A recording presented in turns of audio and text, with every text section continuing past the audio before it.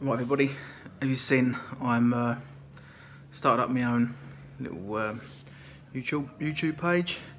Do a lot of fishing with Fish Hunter UK. Just thought to get a few bits of my own up. Probably all seen it. Bear hooks, that's the name of my boat. It's just a short little video, just trying a few editing apps out. Hopefully ping up a video and then the start of more to come. I'm out with Fish Hunter on Saturday, hopefully, on Dentex 3 out of Queenborough, just for a laugh, see how many whiting we can get. But basically, what I'm going to do today is, last time I went fishing was with Reese, probably about 2 weeks ago. You might have seen the video that he posted up. Unfortunately, I wasn't able to get any filming done myself, but that was the last time I looked into my tackle box. So today I'm just going to basically sit here, have one of these. There are other brands available, and go through my tackle box, which is there. So first things first is crack that open. Out there, and now you're seeing this. Literally, I've just got it from the garage 2 weeks ago. I haven't opened it myself to see what's inside. I am not the most tidiest angler. I do not look after all my gear. I sort of use it and abuse it as much as I can, really. It's quite tidy actually, which is quite surprising. A few rigs in the wallet. Oh look, the original Sea Slime. I don't think you can beat that one personally.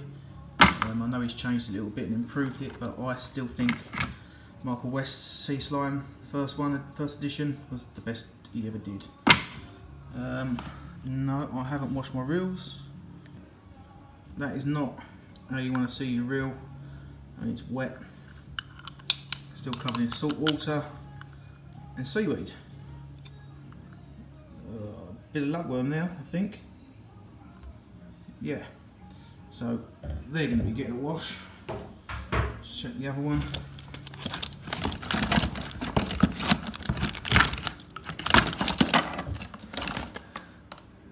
Much the same, I suppose. Now these are actually great reels. These are the Penn Spinfisher. Got lots of grunt and power to it. Unfortunately, this isn't the long cast version. They've got cone spool, the new ones. It helps line lay and helps cast a bit further. But for what I do, this does me. Now, at the end of the night, I just sort of packed up, unclipped and dumped my rigs in the box. Now, I should really learn from this lesson that I used to do a lot of freshwater fishing. And I was pike fishing on the River Medway, put my hand in my box to pull out a change of plug, and copped a treble hook in my finger. I had to go to the hospital and have it removed. Now, you should really, I mean look, just hooks laying at the bottom of the box. Now anybody sort of rummaging through, if you were trying to be quick and in the dark or whatever, you're going to cop one of them in your finger. Don't do this at home, kids. I just pulled that mess out of there. Still looks a mess, still got to tidy it up. But Christ, look. I mean, that's an 8.0 hook. When was the last time I used an 8.0 hook? I mean, what was I fishing for? What was I fishing for? God knows. While we're looking, this bit of plastic tray there, like to keep a few batteries and bait elastic, a lighter. That is just a bit of cable trunking that's been fixed on. Great little tip. Little plastic screws through there. There's my knife. Lovely and clean. As I said, I look after all my gear. Look at that. But a good little tip is I always know it's there. Just put it back in the thing.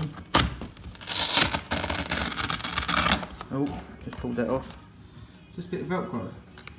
Sticky back Velcro on the lid, on the back of the knife box. On there, job's a good one. Also, in here, I've got a couple of scissors, T-bar, and that is just in a little bit of plastic tube. Again, just screwed into the sides with some plastic caps, make it look neat. Slots in there, and I know where they're going to be. These are a great little bit of kit. For your weights, put all your weights in there. Line dispenser goes in there. They're good. Now I'm actually laughing at myself because going through these and I just found, well, they originally was a pair of boxer shorts. You can see they've been cut. Everybody's been on the beach, and what can you say? You can't really leave your rods, can you, to go to the toilet? And if you haven't got any rag or paper towel or toilet roll, it's too cold to take the socks off, so we use the boxers. Well, I did anyway. They are clean-ish, but yeah, there we're going in the bin with the rigs. We're getting there slowly.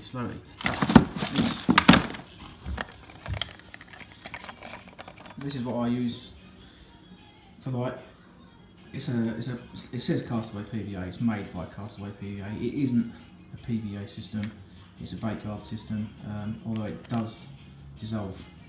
It says environmental friendly. So it does dissolve after a while. Although in salt water it doesn't dissolve as fast in fresh water.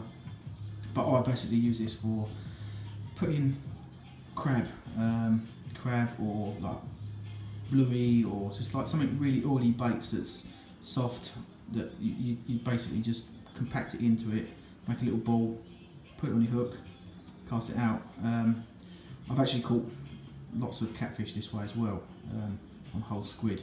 So I put three whole squid in, compact it down, cast it out. It just catch as many fish on it as you like.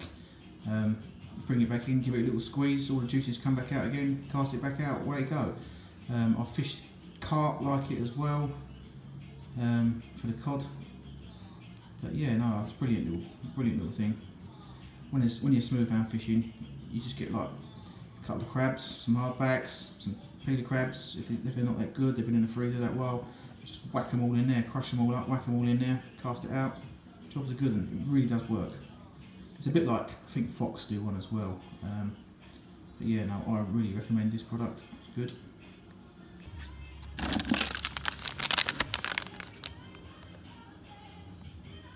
Dehydrated squid.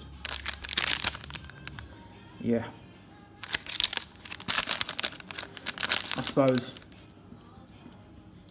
if you was stuck on a desert island and you had no bait to catch fish, you could, I don't know, give it a go, but yeah, not for me.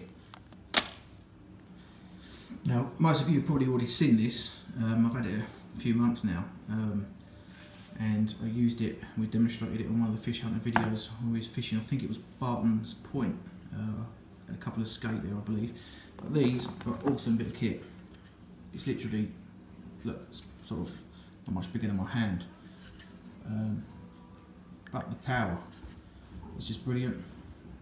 I mean, gone are the days where we need artillery lamps and all that. Disco light, if you ever wanted disco. But they're brilliant, they really are. I'm pretty sure it was about £16, something like that on Amazon. But definitely worth it. And I haven't charged that up for a while, probably done about 2 fishing trips on it, and it's still got plenty of life in it. I'm not sure, I think it's something like 7 hours on the brightest setting, which is too bright basically, and more than enough for a beach session for me anyway. Personally, I'm not a person that gets out much. But yeah, no, definitely recommend it. Amazon, about £16. I think actually there is a link in the fish hunter video. See if you can watch it and have a look. Thank you very much.